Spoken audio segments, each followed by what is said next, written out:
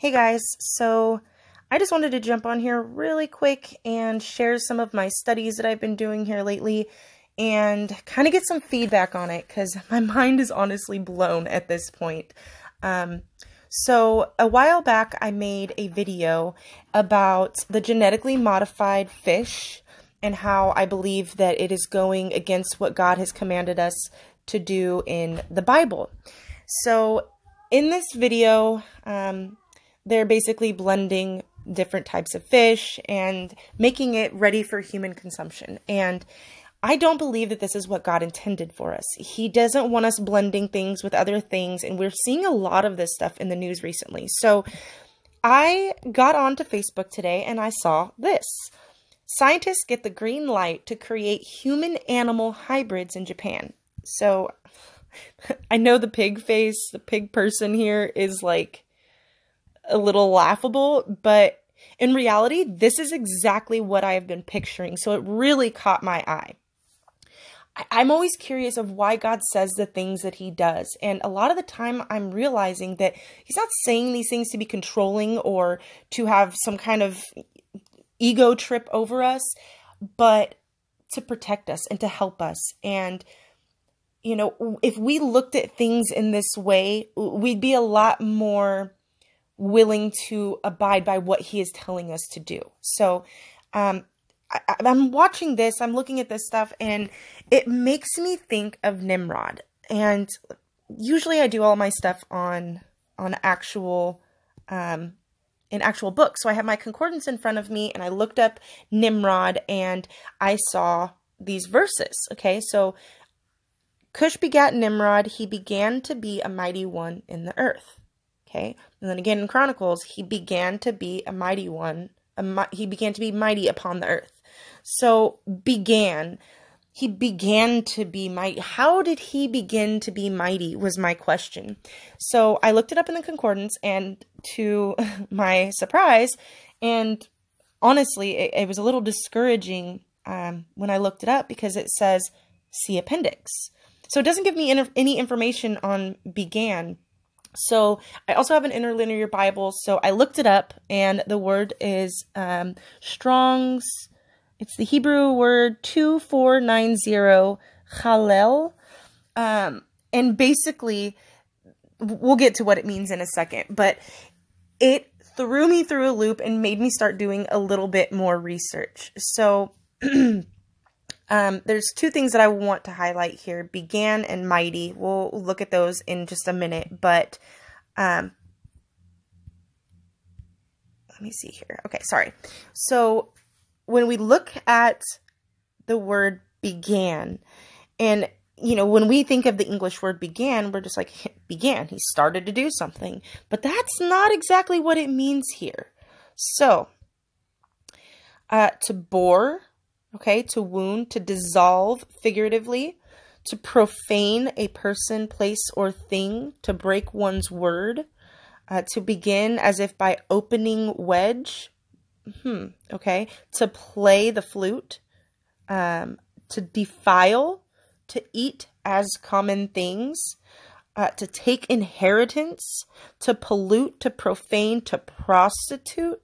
Okay, so these are the things that kind of like, those don't just mean began. So if we're looking at it in the sense of what I was already thinking and feeling in my spirit, he did something to himself.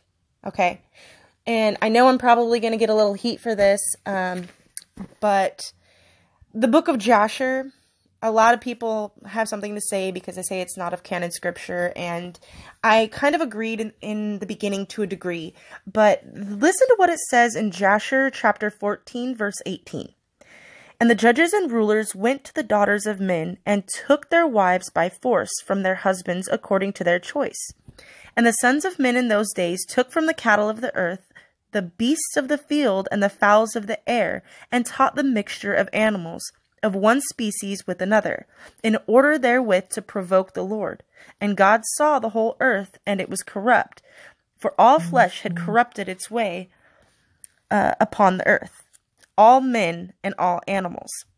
Okay, so it's literally saying that they mixed themselves. They taught the mixture of animals with another species.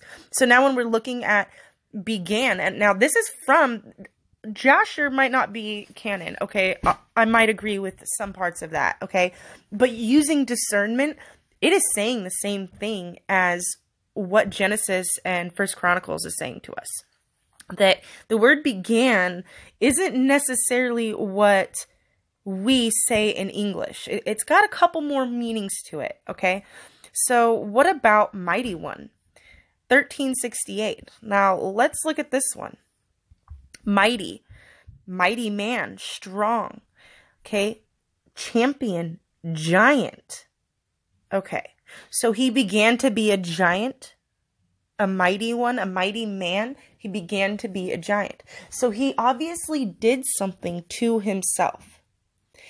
I don't know what kind of belief systems that you have personally, but I can say for me and myself, I don't agree with putting things into our body that don't belong there. I don't believe God made a mistake when he created us, that man needs to come and put vaccinations inside of people's bodies, especially children's bodies, who don't have the immune system to be able to properly do what it needs to do. So I don't think putting aborted fetus cells and putting animal DNA inside of us is going to help us in any way, shape, or form. And I don't believe that that's what God had intended for us. So I am seriously beginning to wonder about the things that I'm seeing. Like, for example, this thing right here. If the scientists are creating human-animal hybrids, and they say in this article that they're doing it to be able to develop animals with organs constructed from human cells. That way they can be used for transplants in humans, cutting the long organ donation wait lists. Okay, so let's use our logical thinking brains here and think, if they're making these pig human hybrids for harvesting these pieces of them, what are they going to do with the rest of it?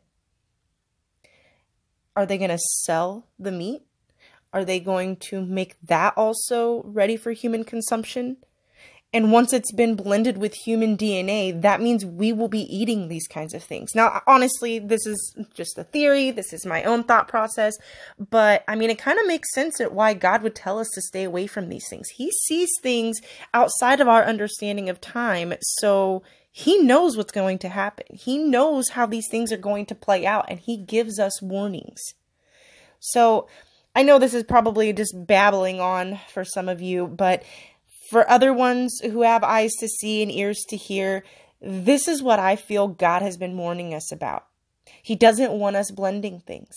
He doesn't want us playing him and taking things into our own hands. There's a reason that he sets up these barriers and these laws for us to be following. It's not to control us or to be this evil, finger pointing God. He wants to protect us. He wants us to keep our vessels pure for him. We are the church. We are the body of Christ. And in so we need to be putting the best things into our bodies. I'm not saying everybody is perfect. People drink, people smoke. That's not my concern. What I am concerned about is what is going to happen to our DNA when we begin to put these things into our bodies. What happened to Nimrod? Clearly in Jasher, it is telling us that they're mixing these things and provoking the Lord. When it talks about Nimrod becoming a mighty one, so is that meaning that he somehow changed his DNA and became something like an abomination? I don't know. It's really beginning to look that way to me. I mean, to me, it's all right here in plain, well, kind of English, but it's all here waiting to be read, waiting to be discovered, waiting to be seen. And if we just sit back and if I just kept this information to myself, what good would I be doing? If you're in an opportunity to just stop and think about what we're doing, wouldn't you rather know exactly where your meat came from. I eat pork. I'm not against pork. But if I'm buying pork in a store and I don't know where it came from, who's to say that it doesn't have some kind of animal bits or parts or DNA in it?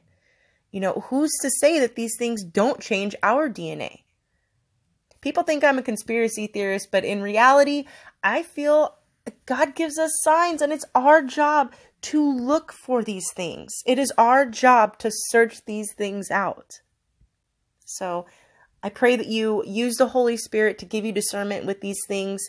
I pray that you at least stop and second guess what you're putting into your bodies and really think about it. You know, why were we banned from the Garden of Eden? It wasn't as simple as just disobeying. I mean, at the surface, yes, we disobeyed, but it's deeper than that. It goes much deeper into that.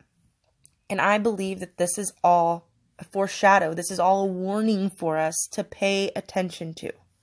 So I hope you guys enjoyed the video. Sorry it cut out in the middle of it, but I hope you enjoyed it. Please let me know what your thoughts are on this, and have a blessed day.